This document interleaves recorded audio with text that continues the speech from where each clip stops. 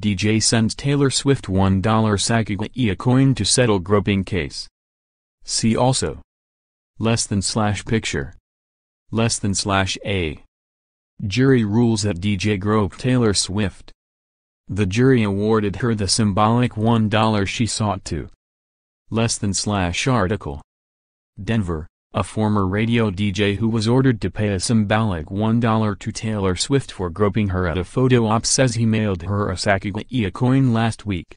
David Mueller provided a letter to the Associated Press showing the payment was sent November 28. Mueller previously told the AP he intended the coin featuring a prominent Native American woman as a final jab at the singer in a case her side called a win for all women. Swift was among the silence breakers named as Time magazine's Person of the Year.